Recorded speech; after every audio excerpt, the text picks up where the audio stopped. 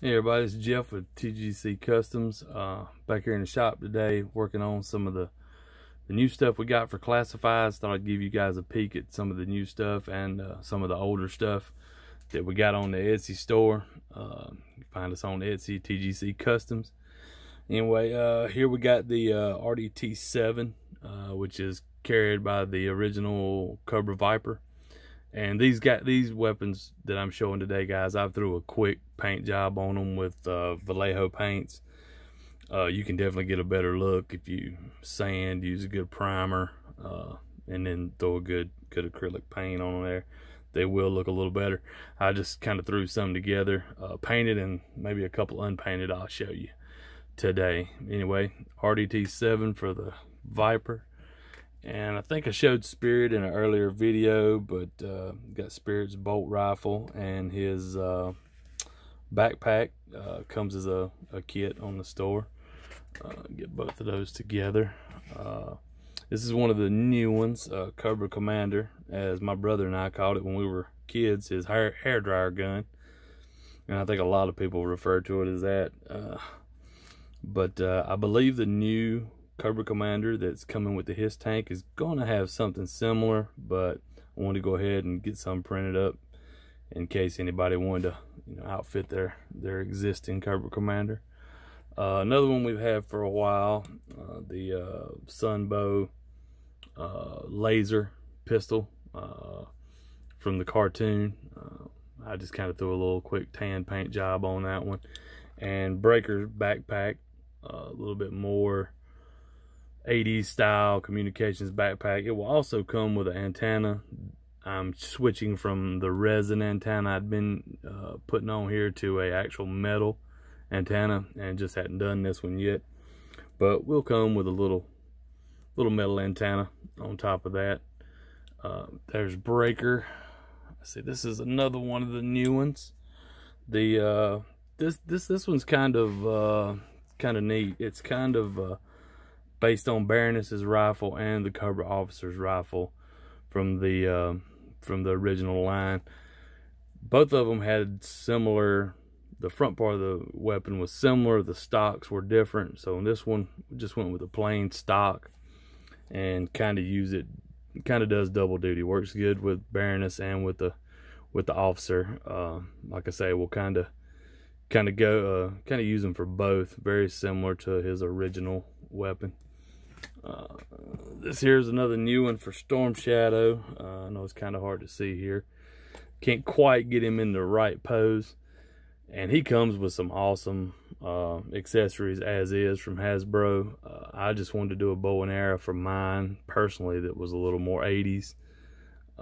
Yeah, I know they had compound bows in the 80s. I'm a bow hunter myself, but wanted something a little more retro. So got that for Storm Shadow. And I'll show you some other stuff we have. This is an existing Buzzers backpack, which is removable. You can see I went with a crazy roughed up paint job on this one, as I feel it probably would have had. Very similar to his original accessory. There's his chainsaw. Also went with the crazy rusty roughed up paint job. This one too's kind of got a purpose roughed up paint job. This is not particularly any Joe. It's just a M4 military or AR, I guess you could, platform rifle with several attachments on it. I wanted it to look like it was beat up a little bit here. This works with anybody. As much as I love Snake Eyes Uzi, I have my personal Snake Eyes. I have him one of these in his hand. Another item we've had for a while is really popular, Firefly's backpack. I've got this one attached with a small piece of electrical tape just to show it off with it open, but the little outside cover will pop on to the backpack. Let's see what else. Another existing item, Beachhead's Wasp. Just a real simple paint job on this one. Also just a real simple weapon from his 80s. New one for the new Dusty, the famous assault rifle. Once again, just a simple paint job on these guys, but these are new to the store. Go in there and check those out. Also, I have the Barrett 50 cal if you want to somewhat upgrade roadblock. We also have the old Ma Deuce if you want to give roadblock that one. This one more modern military kind of feel, or ex-civilian. In some states you can buy this thing. 50 cal. Also non-painted, I have the classic helmet, the G.I. Joe helmet. This thing, guys, if you get it from us, just beware. I am printing them really thin so they'll fit on just about anybody. I've been using just a small piece of blue tack up in the top to hold it steady on my custom roadblock I'm doing, but keep in mind it is kind of thin. You kind of got to be careful with that one. Also got for Storm Shadow, I know the swords he comes with are good, and these definitely could have used a better sanding and paint job. They do have the very small Arashikage symbol on the blade there next to the hilt. I just wanted to do something a little different for my personal one, so I went ahead and added those to the store. Got the H&K or Heckler & Notch 416 machine gun, or assault rifle, whatever you want to call it. Once again, not specific to any G.I. Joe. I think John Wick uses this in one of the John Wick movies. But anyway, good 112 scale gun, looks good with just about any of the Joes. Major Blood's old 357 Magnum.